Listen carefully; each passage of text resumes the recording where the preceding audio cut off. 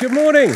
Good morning, everyone. I'm Henry. Welcome to Lincoln Centre, and welcome, of course, especially to Summer Forum. It's a real honour and a privilege for us to have all of you here today, especially, I think, to be in the presence of educators. One of the things which is at the heart of what we care about at Lincoln Centre, but of course what the arts stands for more broadly, is the importance of education, of taking the best of the arts and sharing them with the most people we can. That was the original founding vision of Lincoln Centre when it began back in the the end of the 50s, beginning of the 60s, when the vision began to emerge of Lincoln Centre. There was an idea that John Rockefeller had of sharing the best with the most. This idea that we take the very best and we share it with the very most. The idea that the arts are not peripheral to our lives. They're not something that are simply for people of wealth or means, but they are more than that. They are a human right. They're something which belong to all of us. And we as an institution, along with all of you, along with many others, have been fighting that fight for many decades, right? We never seem to win that battle. Generation after generation comes along again, and yet again a new group of people have to step up and make that case for the arts. And every single one of you in this room today are the people who are making the case for the arts. And we at Lincoln Centre, when you think about what it means to be a centre, it means that sometimes you get to be in the middle of something. And there's nothing we are prouder of being in the middle of than this community. So you are also very welcome here at Lincoln Centre, whether you have come 2 stops on the subway or whether you have come from the other side of the world. Please think of this as home. I'm new to this job. I've been in this job for 2 months now. And thank you. Yeah. We off to a very good start. So I've been in the job for 2 months, and as you might imagine, a lot of people have been very impressed. You're president of Lincoln Centre. It's really cool. So a lot of people have been really impressed. There's one person who has not been impressed, which is my 5-year-old daughter, Callie. Callie has not been very impressed by Lincoln Centre. She gets it. She's excited. She's been here, but it hasn't got her excited in the way that other things do until today. That I finally managed to impress my 5-year-old daughter because I said, "Guess what I'm doing this week?" And she said, "What?" And she said, "I'm going to be talking to Miss America about the arts."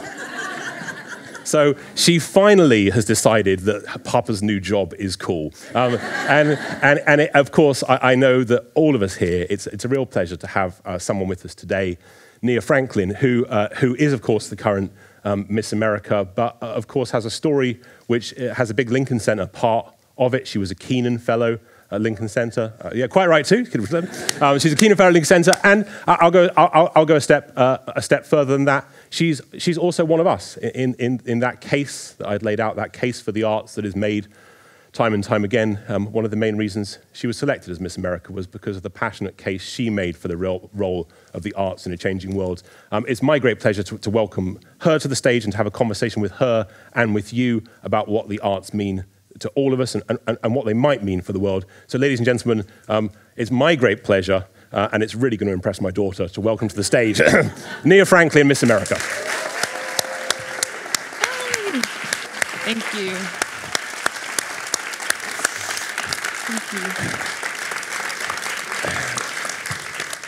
Thank you for being here. Thank you for having me. We had this amazing event at the New York Philharmonic recently called Fill the Hall, which was thinking about how they invite people of all different backgrounds to spend time to enjoy a concert. And it was a room full of emergent first responders, people working in the schools, teachers. It was a community of people from all over New York sharing their time.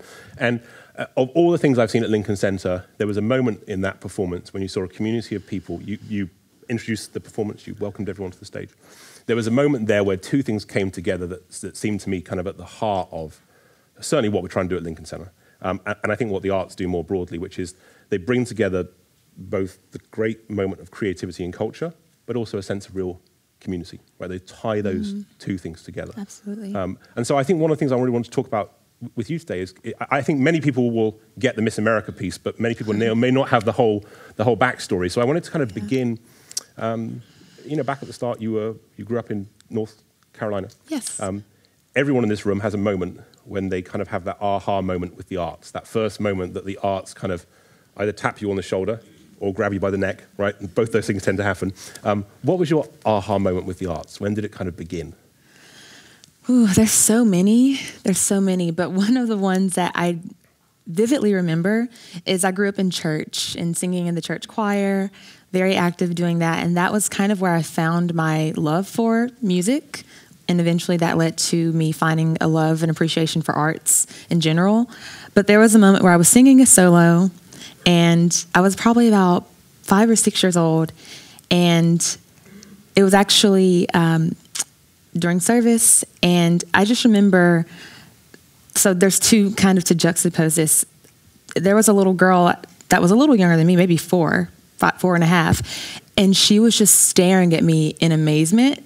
And it just made me feel so good that somebody a little younger than me was so intrigued by this solo that I did in church. And then probably about 2 years later in 3rd grade, I was the finale of my talent show that year in elementary school. And I sang this hymn called The Old Rugged Cross, and I was wearing a white dress, and I received a standing ovation. And to me, it felt like I really just brought people together. And that feeling is something I've wanted to keep chasing my whole life. And so from that moment, that's when I really knew no matter what I do in life, it's going to be, the arts are going to be involved in that. And was that something was encouraged? You think about a lot of people, one of the things everyone in this room thinks a lot about is those people who have the blessing of encouragement, right? That the arts are given to them, not even as a gift, just as a breath, like the air that you breathe. There are some people who are born and they're surrounded by the arts as if it's just oxygen. There are other people who are starved of that, right? Who don't get the arts in their world. What was your experience of that? Well, I feel like for most of my life, I was in a little bubble almost. You know, I had chorus when I was in elementary school. I was in band in middle school. My parents could, you know, put their pennies together and help me pay for piano lessons or voice lessons eventually in high school when I started studying classical voice. Went through college. I went to East Carolina University for undergrad and decided to go straight into my master's program for music composition. And my last year in grad school, I decided to join an organization under AmeriCorps that on our campus, the subcategory or the sub-organization was Artist Corps. And Artist Corps, basically what it does, the meaning behind it and what the purpose was to take college students, and we were going out to underserved communities, underserved schools, Title I schools, which in North Carolina, Title I schools, those are the schools that half or more of the students are on free or reduced lunch. And so that's how that is classified.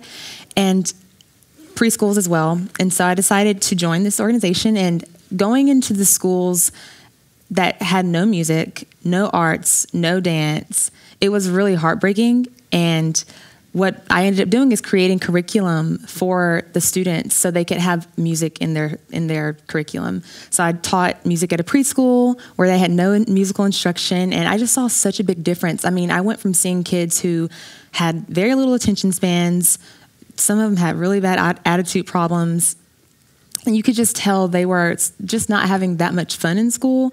And so between the year that I started, the first month that I started and the last month that I was there, a world of difference. And I was just so grateful for that experience, because had I not been an Artist Corps member, I wouldn't have really gotten to experience how underserved some communities are when it comes to having the arts. Yeah, and then so tell me about music composition. So you've made that choice. What was the moment that you thought that was the right direction for you next? Yeah, so I've been a songwriter my whole life. I wrote my first song when I was 5 years old. Now we have to know what it is. Okay, so are we going to sing it? Are we going to sing it? We can sing it. Yeah, good. So if you followed me, this is a room of performers. Probably no one in here follows me, but if you did, I released this song. Actually, I recorded it, and it was actually for 2 weeks. It was exclusively available on the Miss America website, and all the funds were going to the Children's Miracle Network Hospital, which I'm the national ambassador for, and. Yeah, so we did that, but the song's out there. It's not streaming right now. You had to catch the exclusive, but I guess we can do it now. I think we should. Because it's not for sale anymore. So this is an exclusive live experience. This is the defense of the live experience. So I was in my grandmother's living room at about 5 years old. I guess 5 was a great year for me. And you peaked very early. I know. And so I was kind of some hot summer day, and it just kind of came to me. I don't know. I was just like, love, love, love, love, love is the only thing that matters to me. Hey, hey, hey, hey, hey. So that was the chorus. Wow. Thank you. I actually didn't write any verses to it, but I had the chorus, and so for that charity song that we did, I added 2 verses to it and a little vamp, and it was really cool to be able to do that and give it kind of back to an organization that really helps kids get better that are sick. Wow. All right, that really wasn't exclusive. All right, well, thank you for that. So, Thank you. So things are, you're finding your passion, you're following your path. You've lived in this bubble. You've had access to music, and composition is going in the right direction. And then the world changes, right? Yeah. So tell us about that. And you mean the world changes because of what happened when I won? Yeah. Kind of thing? Okay. Yeah. Yeah, so composition, I decided to major in that because I had been a songwriter my whole life, written over 100 songs and more to date, but I wanted to learn how music worked. Like, I wanted to know the science behind it. I mean, I mentioned that I grew up in church singing hymns, but I didn't know how to play that. I didn't know how to sight read until probably high school is when I started learning how to sight read. And so I decided I want to be able to do more with music than just write songs. I want to be able to orchestrate, and didn't even know that honestly, there were female composers that existed, or that people were actually writing like symphonies. I mean, I thought these were things that were written years ago, and we just kind of rearranged them or something. I didn't know people were really out here writing brand new compositions, especially women. I just didn't fathom that. And so when I decided to major in composition, I was actually watching the behind the scenes documentary of Shrek the Musical, which has some really beautiful music in it. And I saw people writing, and I saw a woman writing music. And that was kind of like another aha moment where I said, wow, this is something I can do. And that from that point on, I made it a goal of mine to get into school. And that's when I started studying classical voice, because that was my instrument of choice while in school studying. And, ever since winning Miss America, it's been a challenge to write because I'm traveling so much, but I found that just taking 10 minutes a day to write and work on a project, and also pushing myself by reaching out to colleagues and saying, hey, I'm going to write something. Would you be interested in playing it? It makes you accountable. Mm-hmm. And that's something that no matter what your passion is, we all get busy. We all have jobs, and mine is full time, and it really never stops. I mean, emails pop up, things change, appearances and events come in at the last minute sometimes, but having people to hold you accountable, whether it's friends that are in your same field, or even accepting things that might challenge you. I've accepted a commission that will premiere at the end of 2020. Mm-hmm. And so being able to challenge myself in new ways has been really rewarding. And having the job of Miss America has challenged me in a lot of ways too. We were talking earlier about being in the public eye, and how you have to kind of be careful not to make mistakes and that sort of thing. But it really just grounds you, and it helps to humble you as well. I'm sure. And then talk a bit about one of the things I think is really intriguing about you, and must have been fascinating, is Miss America has kind of turned a corner, right? So there's kind of Miss America, you are the first Miss America 2.0, which is thinking about making a very different set of value statements about what Miss America stands for. And of course, you're a very serious musician and composer. And there are those people who, when they first think of Miss America, wouldn't immediately think of serious composer, right? That isn't going to be the immediate go-to in their mind. No. And there must have been some kind of thought in your mind of thinking, okay, obviously being a Miss America will bring with it all these amazing opportunities, but there's also going to be, it will put some kind of filter on how people think about your work as a composer. How do you think about that balance, resolving that, dealing with that? Yeah, I think for one, I could not have won Miss America at a better time, in a better year, because we're rebranding. We are in a new era. In January of 2017, there was new administration brought on, and it's kind of just changed so much in just almost 2 years. One big change is that we've eliminated swimsuit competition, and yes. And it's a little controversial within the community of longtime Miss America supporters. But I'm so glad they made the change, because I know for a fact that, back to people wondering, like, Miss America, composer, I don't think people have that much of a hard time digesting that now. That's one reason. And also, during the show this year, I didn't have to compete in swimsuit to win Miss America, but I also was able to speak more. We had 2 on-stage questions this year. We were actually supposed to have 3, but time was running a little long, and it was a 2-hour show. But the first question was about, how do you empower women to be confident in themselves? And I talked about, growing up, I went to a minority school, but the arts helped me to feel confident about myself. And on the days where, I was around mainly girls with long flowing hair and my hair was curly and shorter, that when I went into music class, I didn't care about that. And my mind was focused on the right things, not just the appearance of how I looked. And also, my second question was about Nia, as the candidate from New York, what do you have to bring to the table that will help you be a great Miss America? And my answer was, I have New York grit. I moved to New York in 2017 on a Lincoln Center Education Fellowship, and it's pushed me. It's motivated me. It gave me the strength that I needed to be able to do this job. And with this new era of Miss America, you need New York grit because there's so many changes. We haven't even publicly announced the date of our competition this year. And so you have to be prepared, you have to be flexible, and that's something that New York definitely teaches you. So tell me a bit about I'm not certain of this, but I think it's true that you're probably the first Lincoln Center Fellow to become Miss America. I am. Thank you. which we're very proud of. Tell us a bit about your fellowship, the Kenan Fellowship. Oh my gosh. What it meant, what you learned from it, what we can learn from your experience. Yeah, it's really the gift that keeps on giving. I mean, I kind of talked about Lincoln Center in my winning answer for Miss America. And I truly do not think that I would be sitting in this seat if I didn't have the fellowship with Lincoln Center. Obviously, because I wouldn't be Miss America, but also I wouldn't have ever probably come to New York, especially at that time. And, for those of you who don't know, you can compete for Miss America only one time. And you win your state and you go and that's it. But you can compete for any state as long as you're eligible. So from 17 to 25, you can compete. It used to be 24, but with the new administration, right before the new administration came in, they raised the age by 1 year. So I actually competed for Miss North Carolina for 2 years. And the second year that I lost Miss North Carolina, I moved to Lincoln Center about a day later, just drove up and started my fellowship. And a few months later, I had got a call that they raised the age limit for Miss America, and it was actually in September.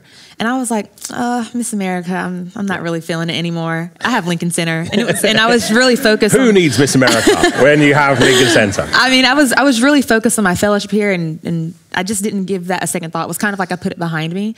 But after the fellowship was over, I was working full time at Success Academy in their doing administrative duties, and I just kind of thought, Miss America, I did have a really great experience there. And I believe everything happens for a reason. And who knows that if I never competed in Miss America, if I would even be here. So I decided to compete again. And I think it's all full circle. But what I loved about my time at Lincoln Center as a Kenan Fellow is just the way that my appreciation for the community around arts grew. I was able to shadow a teaching artist, and I was able to visit different parts of New York and see how Lincoln Center brought the arts into different parts and how that was perceived.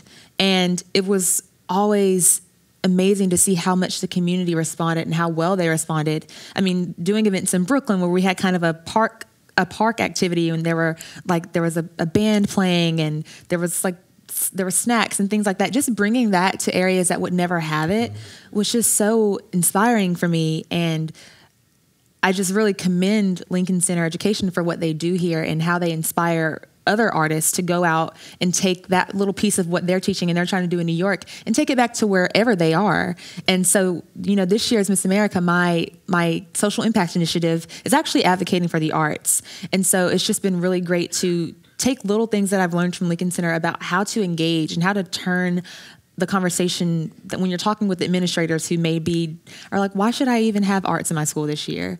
Or when you're talking to kids that they would rather play sports and they don't see any value in the arts. When I'm able to kind of use some of the information that I've learned here and talk about why it's important, that's what's been so rewarding for me. And that's why it was only a 6-month fellowship, but it's a gift that keeps on giving. And there's so much that I will continue to learn from that experience. Well, it makes us all very proud, as you might imagine. So tell us a bit about something you're working on now, which is much on our minds here at Lincoln Center, is female composers. Yes. And encouraging and supporting and getting behind that in thoughtful ways. The New York Philharmonic just announced a program called Project 19, which is 19 new commissions from female composers to celebrate the anniversary of the 19th Amendment. And so I think, you know, there is a swing towards encouraging this. Tell us about how you think we can move the needle and what you're thinking about in that space. Yeah, I think it really is all about awareness. Like I said, from personal experience, I just didn't understand at a young age that I could be a composer. It didn't even seem like a possibility to me. So my goal when I am going to different schools and I'm talking to different heads of whether it's symphonies, different opera companies and institutions, I really am urging them to make sure they're connecting with not only musicians and different people they want to engage with in their communities, but also little girls out there who may not know that this is a path for them, and little boys too. I mean, had I been a boy, maybe I wouldn't have known about composition at a young age either. But as I kind of grew up and was going into my field, I realized that there's not really a network there's not a strong place or institution where I can say, wow, if I go here, I know I can be supported by other women. We don't really have that, especially not nationally. And also, I just know that I've been discouraged a couple of times throughout my career as a female composer, and I know I'm not the only one. And, you know, I can count on my hand how many African-American composers that I know, let alone female ones. And that's a problem. That's something I want to change. I want to inspire other people that are coming up, whether they're in college or whether they're in elementary school. I want to inspire them to know they can do this. When I was auditioning for undergraduate schools, I remember going to one of them in the wintertime, and I had one of my compositions up, and we were kind of looking through it and talking about my style and that sort of thing.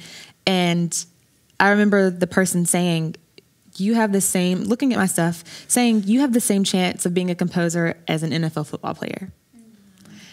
And I had a lot of resilience back then. I mean, if somebody were to say that to me today, I think I would just be crushed. I don't know. But, you know, as a 17-year-old, I was like, oh, whatever. That's just one opinion. And I'm so glad that I had that attitude.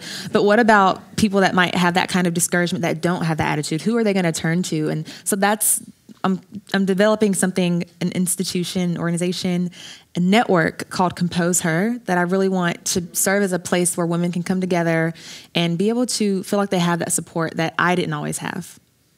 Terrific. Well, you know, it's funny when you think about that. I was thinking when you were talking about being 5 years old, one of the interesting thing is with the arts and education in general is actually children are born composers largely, actually, and then we talk them out of it, right? So actually, you know, 3-year-olds, 4-year-olds, 5-year-olds, they will sing, they will make up songs, they will create, they will compose, and then at some point someone comes along or the world comes along and says, no. That's not for you, right? So we actually have to, one of the interesting challenges in arts education is how we talk people back into being composers. There was a good start. I used to work at the 92nd Street Y on the east side, and one of the seniors, we had a big senior program there at the Y, and we had a very good early childhood program. So we focused a lot on kids, new moms and new dads, and 0 to 5 was a big focus of ours. And someone said to me, she'd been at the Y for decades, she was part of our senior program, and she said, when you look at this, it's so interesting that it helps you understand what life is about. And I said, what do you mean? She said, well, if you go and see the kids from 0 to 6, they're all artists. Every single one of them. You ask them, they'll tell you they're artists, they're painters, they're musicians, they're songwriters, right? They're all artists, you see them. And then they stop being artists at some point. The teenagers kind of go off it a bit, and then the grown-ups get further and further away from it, and they get busy. And he said, then what? Well, she said, then what happens is you go and see the seniors. So the senior program, which is like 65 and upwards, and very upwards. We have people of 106. And she said, all the seniors are artists. So they spend all their time. You ask them, they'll tell you they're artists, right? They paint, they draw, they compose, they sing. We had people taking their first piano lessons at 98, right? Yeah. And what she said to me, which I thought was so right, which is because this is New York, right? So we had in the senior program, there were like great captains of industry and people who had run media companies, and these amazingly accomplished people. And what she said is, when you look at the span of life, what you realize is that our careers are essentially just distractions from our lives as artists. That we begin life and we end life as artists, and all that happens is we get distracted for decades from returning to what we should be doing in the first place. So I wanted to, we'll open up for some questions. I wanted to finish with a question. I was, one of the things I've been thinking a lot about when you start a new job, you try and we're looking forward a lot at Lincoln Center, right? We're thinking about the future. We're thinking about the kind of issues you outlined today. But one of the ways you try, at least I try and understand an organization is looking back, right? Where did this organization come from? What was it trying to do? And I found I found something yesterday which I wanted to read to you all, which will lead me to a final question, which was, so William Schumann, the composer, who was the third president of Lincoln Center. So I'm the 11th, he was the third. He was given a speech in 1967. And this is by him on behalf of Lincoln Center at the Smithsonian speaking to the Kennedy Center. So everyone was collaborating much better back then. And he gave this speech, and I'll read you the first page. He said this, he said, "If there was ever a time in the history of the United States when we needed to be understood as we really are, that time is now. The need is critical now because never before have we been viewed with such distorted vision. The distortion has come about because the most admirable side of our nature is little known, whilst the crassest side receives almost exclusive attention. America is most often pictured as a land of violence, vulgarity, racism, and controversial military actions. The unfortunate result is that the American people are being misjudged the world over. All of our debits are listed in the daily ledger of world opinion, but virtually none of our assets. And amongst these, the one I feel most strongly about is America's unquestionable identity as a land of the arts."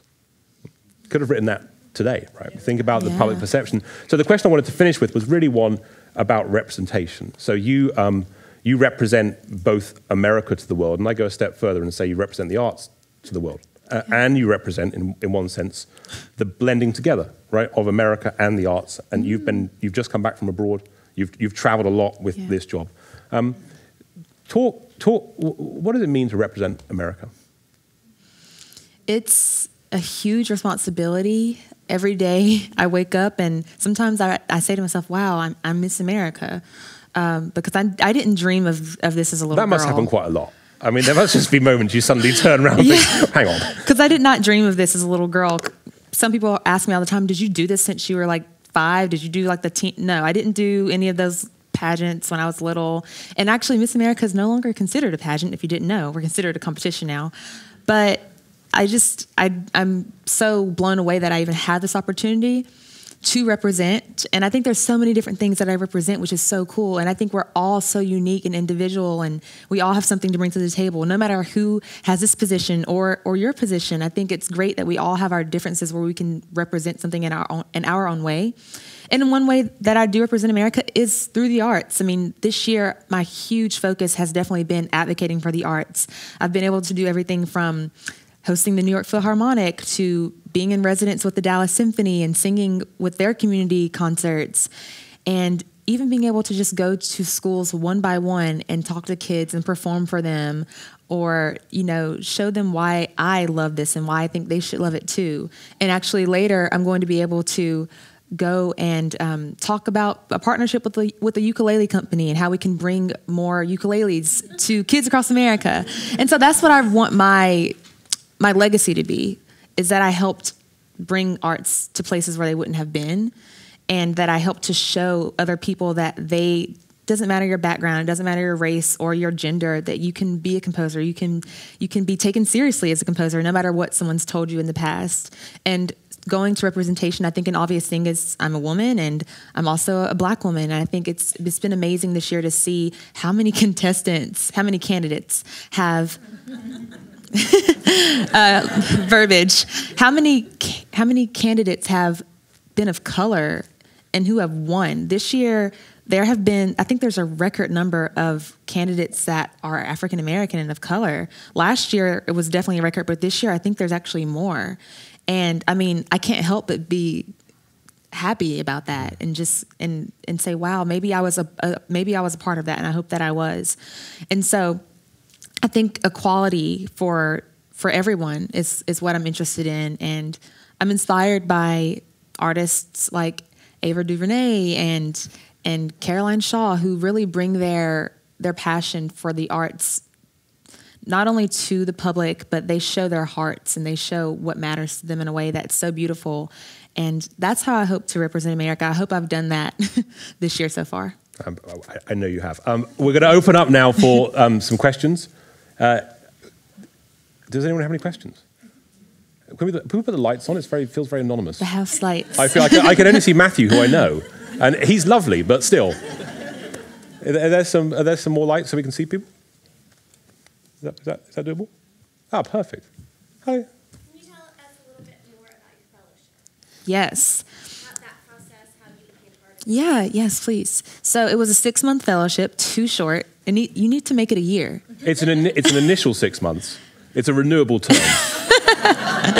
Really? Nobody told me that. Breaking news. Okay. It's a 6-month fellowship when I did it was, and it's broken up from my term. It's been 2 years. I'm old now. But it was broken up into 3 phases. So the first phase was actually doing this. This is very full circle for me. I wasn't up here speaking. They didn't let me do that back then. But I was actually being very helpful. We were a team of 6. Are there still 6 fellows at a time, too? So there's 6 fellows at a time, and you have to be from the University of North Carolina School of the Arts. Go Pickles! Go Fighting Pickles. So the North They're called the Fighting Pickles? Yes. And they need to make a pickle emoji for the iPhone. Like, are they working on that?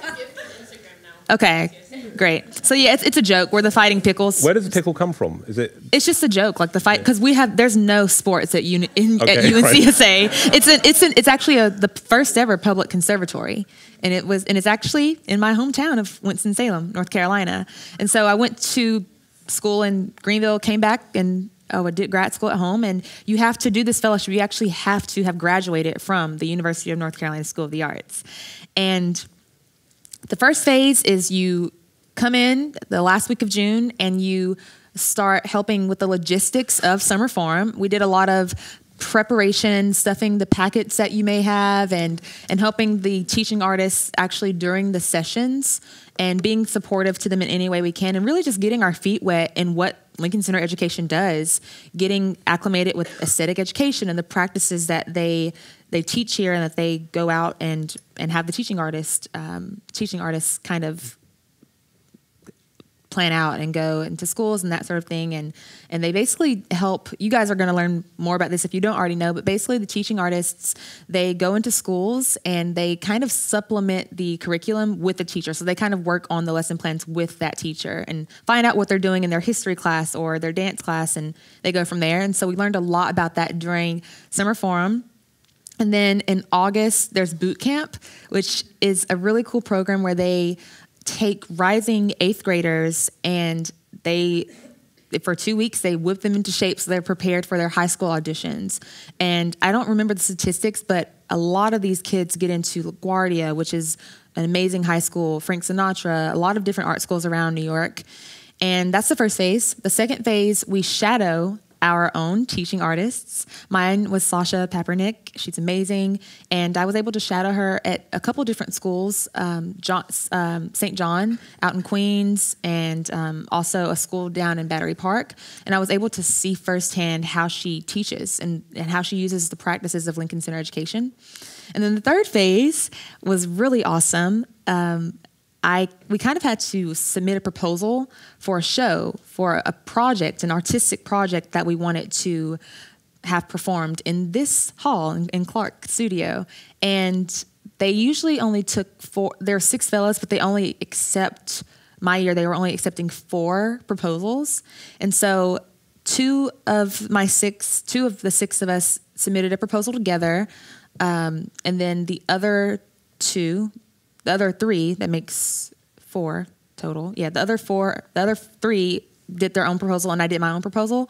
So there were 5 proposals that were submitted, but they actually accepted all 5 my year because I really liked them and had the resources to kind of make it work. And my proposal was for basically a show where I displayed my compositions that I had written, songs that I had written, and I did a couple of covers. And it was a way for me to really become a better performer. I spent a lot of time collaborating with artists. I had never done that before, in a sense of basically creating my own band. I normally just play piano for myself. So it was really cool to collaborate with other artists from around New York City and Lincoln Center. And it was really just an incredible experience. Like I said, it was too short. I wish it was a year. Thanks. Any other questions, please? Hi, Ms. Franklin. Hi. Thank you so much. You came to our school, South Bronx Academy, for a 5 weekend. Oh, great. 7 and the GEMS, the Girls Empowerment. Yes. Movement. That was so awesome. I just wanted to thank you firstly. Thank you. Because the girls really, I think, took some of your grit and grace. Oh. And really just did so much for our school. Thank you. So in terms, I'm a theater teacher, but I want to encourage these girls in terms of learning about female composers. Oh, good. Where would you start in a middle school with an entree for girls and boys with female composers and that kind of a path? There's two cool ways I think you can do this. So, showing them some sort of musical work, whether it's a musical or a play, or even a play that has music in it, and just kind of talking about whether you kind of create the content yourself, or whether there's a documentary that they can watch kind of to see the backstory on how this was created. Because I think the biggest thing is we see these things as kids, but we don't know where it comes from. We don't know what goes into the production of something, or even the craft of writing your own song. And that leads me to the second point, which is to actually give them some staff paper, which is something that I had never seen blank staff paper until I was probably in my AP theory class, my senior year of high school. I had never seen blank paper. And so just being able to sit there and visibly and tangibly see a blank sheet of staff paper, just ask them to write some notes. I mean, there might be a little music theory that has to go into that, but it can also be just a creative way, even if you give them some crayons and let them kind of draw and let them know, this is what music looks like when this isn't blank, and kind of let them see how it can become something out of nothing. We have time for maybe one more question. Please. Hi.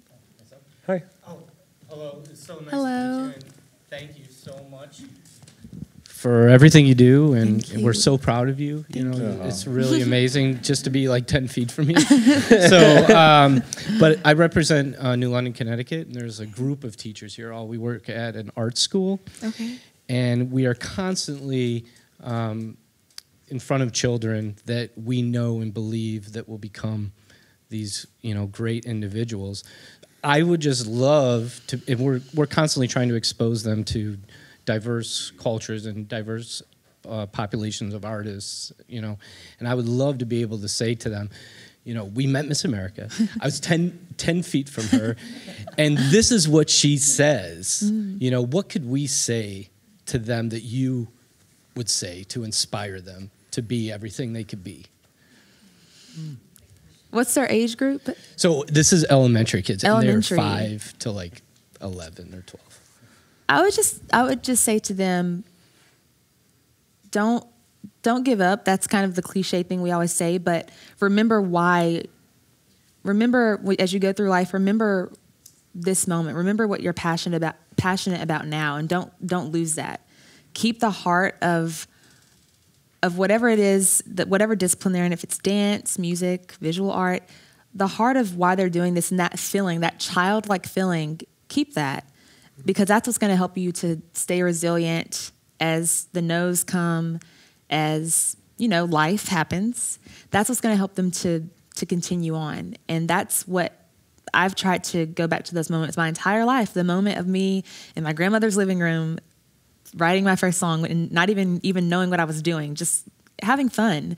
And I think if we try to remember the fun of things and the joy, one of those LCE things you'll learn about, that's one of the kind of principles here, is the joy. Remembering that and keeping that will help them to be inspired for the rest of their lives, because this is that innocent time in their life, and just never losing sight of that. Thank you so much. Thank you.